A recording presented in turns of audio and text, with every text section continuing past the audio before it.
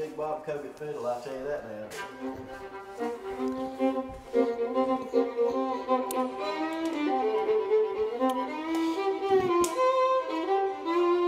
It's time to make a trip to visit with noted fiddle and violin maker Bob Kogut. As with many creative people, Bob is certainly unique. Among other things, he likes to give his creations female names that end with the letter A. Bob is admired and respected by many, and I think we're about to find out why.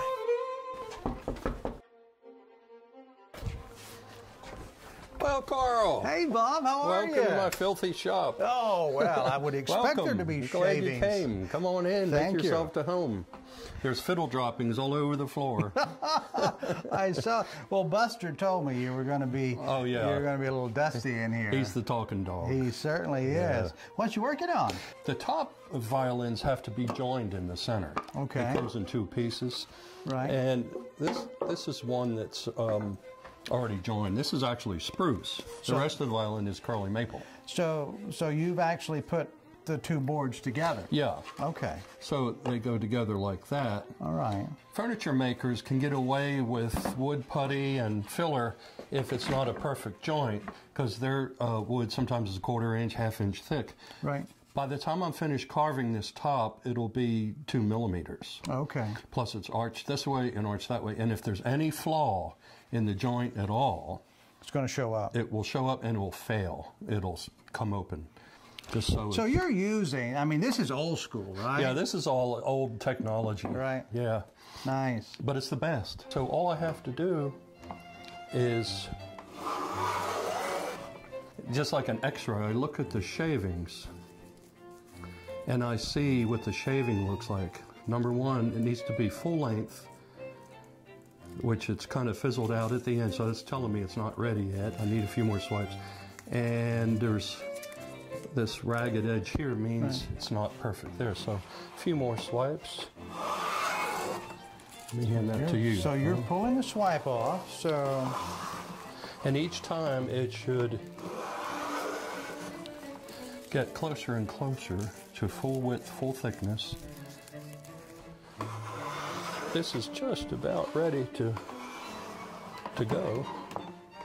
What's amazing to me is you see the different textures, and so that's letting you know the characteristic of the wood, correct? Exactly. That's a really good observation, because in the final stages of making the violin, deciding how thick to make the top, I'm already getting an idea, like you just said, of the nature of the wood, how dense it is, how light it is, how stiff it is, just by doing this and feeling the shavings, the curls. And I'm already thinking, this is a pretty dense piece of spruce, and I have a feeling I might have to make it a little thinner in the very end to make it sound good.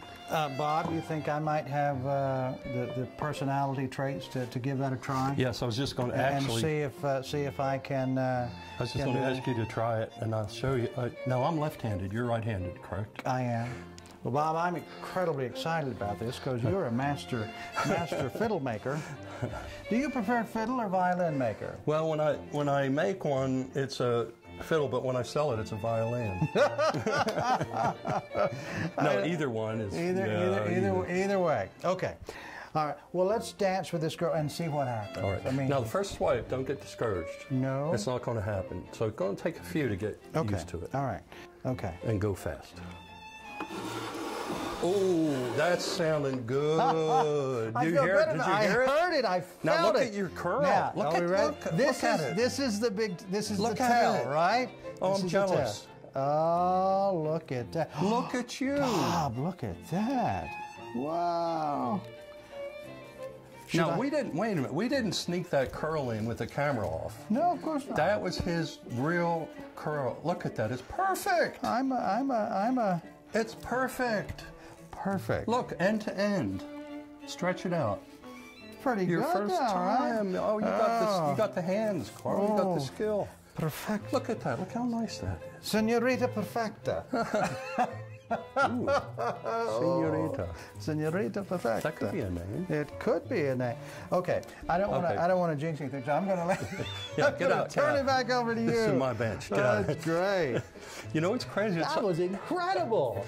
It's almost like having another guy date your girlfriend. It's like, No. this is my tools. I understand. I understand. I mean, I enjoy this, but it's like there's this kind of thing. It's like, get your hand off my stuff. But you know, there's something to that, right? Because I think, Bob, what's unique about creating these type of instruments and the way that you talk about them, the way that you talk about the sound and the feel and the emotions and the life in them, that's a very personal thing. So that's where it's the artistry that comes to play, right? I don't know about artistry. It was a passion that I have, and this is personal. Right. The mold is a plywood two-piece joined piece of wood that I use to shape the fiddle.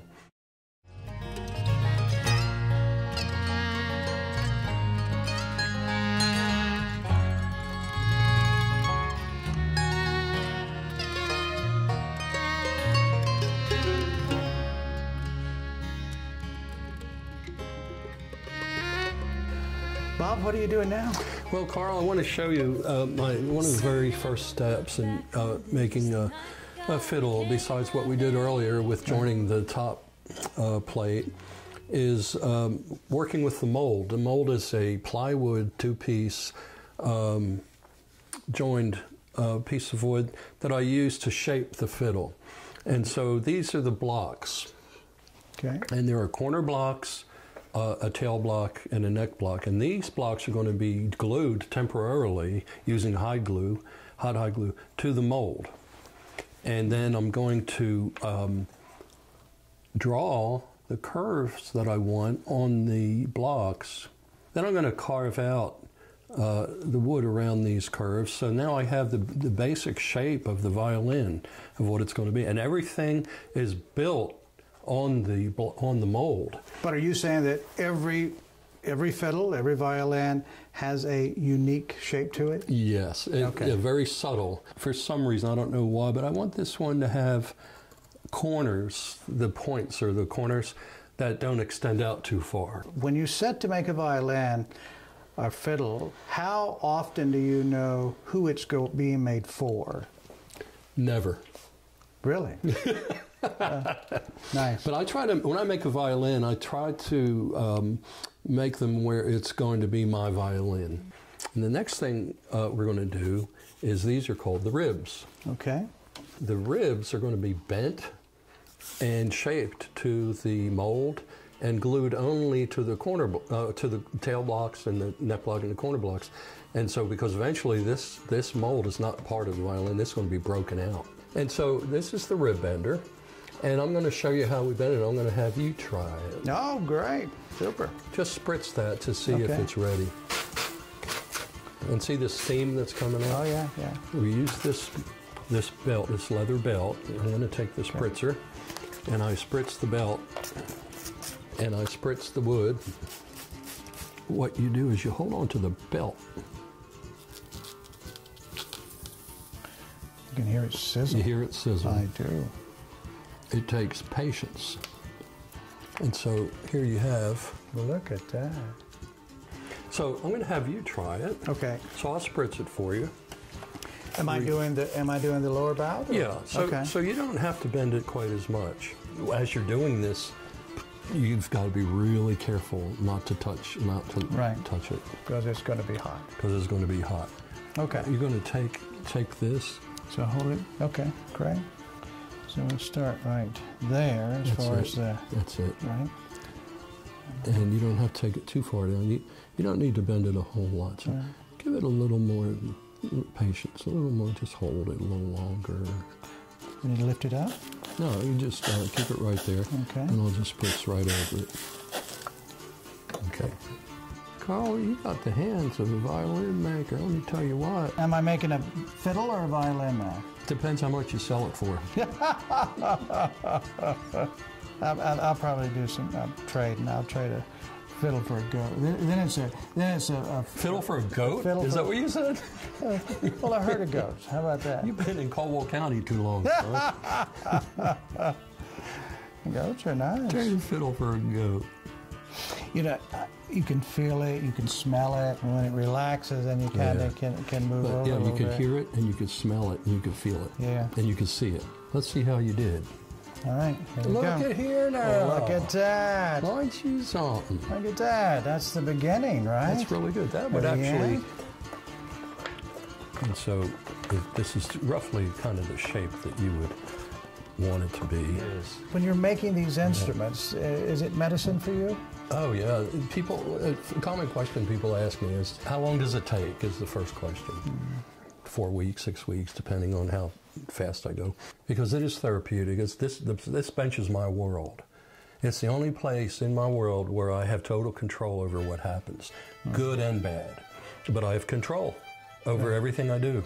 Tell me about the fiddle that you made for Josh Goforth. That fiddle is named Anya. Josh has had it for about 8 years, maybe 5 years, 8 years, something like that. And I'm just thrilled that it's his number one. That's the fiddle he likes to play.